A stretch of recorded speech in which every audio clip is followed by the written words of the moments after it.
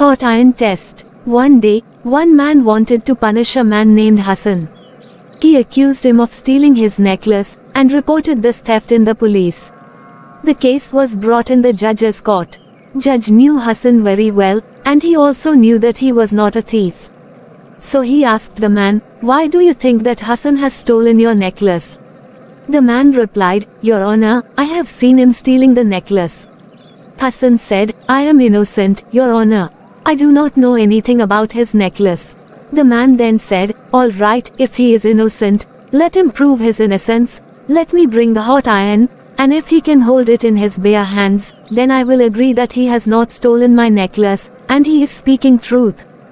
The man said, "It means that if I am speaking the truth, then I will not burn my hands with that red hot iron." "Yes, you are right. God will protect you." Now Hassan could not do anything but to hold red hot iron in his hands to prove his innocence, and that he was speaking the truth.